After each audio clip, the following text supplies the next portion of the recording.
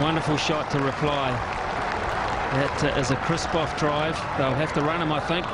Maybe not. It just gets there.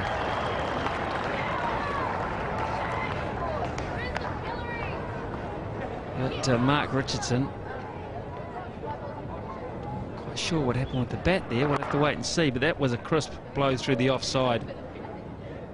Whether he collided with somebody looking at the ball, I'm not sure. Oh, goodness me. He's still looking to run. The ball hasn't gone to the right. Good God, I've never seen that before.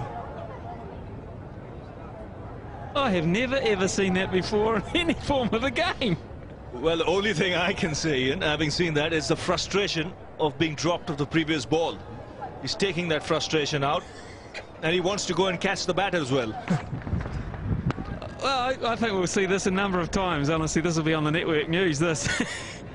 He thinks the ball has gone to the rope, so he thinks he's got force, so he's not interested in running, and then he lets it go.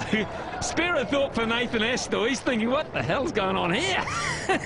The ball just makes it to the rope, and Richardson is pretty red-faced, I would imagine. He's even apologising to Daryl Harper.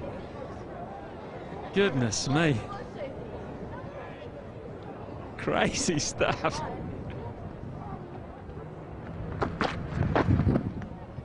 Oh, that was an interesting little six balls, wasn't it? 137 for 3.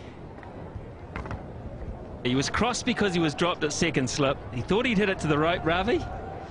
Yes, what's this now? Now he goes after the bat, and what's the right hand after a while? He's looking at the umpire at the same time at Astle and telling him go back. Astle's almost caught up with him. Well, now he's got time to get his concentration back. I think he's also sort of half apologising to Daryl Harper, thinking, I've made a bit of a fool of myself here, sorry.